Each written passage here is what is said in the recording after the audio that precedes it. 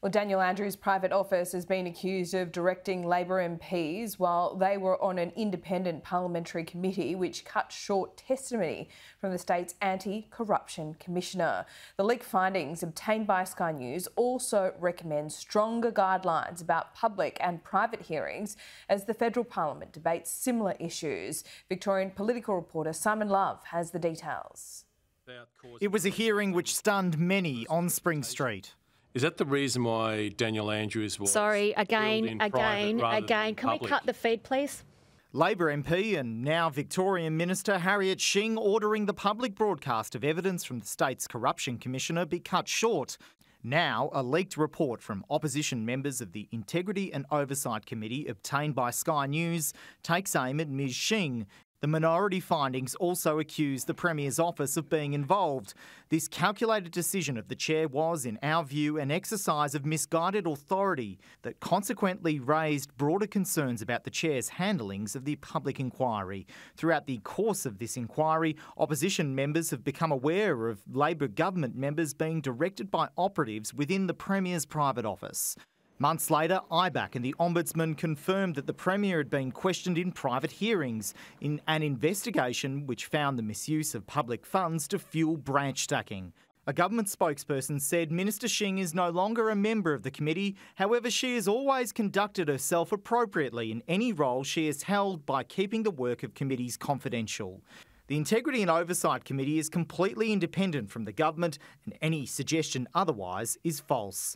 The inquiry was sparked by the suicide of a Melbourne councillor, Amanda Stapledon, but the committee didn't achieve its goal, according to the leaked report. The committee failed to call any witnesses through its public hearing process that were directly and personally involved in the subject matter of the inquiry, including direct family members, friends and colleagues. And the report takes aim at the committee's dealings with the Corruption Commissioner.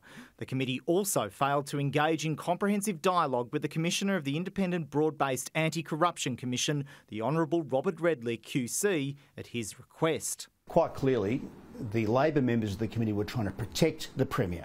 They were running a protection racket for Daniel Andrews because they didn't want questions to be asked about why Daniel Andrews had private hearings when so many witnesses in these inquiries had public hearings. The Liberals have pledged that if elected, they would increase IBAC's funding and change the test for how the Commission determines if a matter is held in public or private. We'll restore greater capacity for IBAC to have public hearings. We'll reduce the capacity for parties to tie IBAC up in courts to stop reports being published. A direct reference to Operation Sandon, a report into developer John Woodman, which likely won't be released before the election. As for the funding argument, the Premier is adamant that his government has given the agency everything it needs. In terms of funding for our integrity agencies, they all have more funding today than they've ever had. Will they always want more? Well, there's a budget every year, and each year that we've been in power, we've boosted their funding and given them the resources that they've asked for.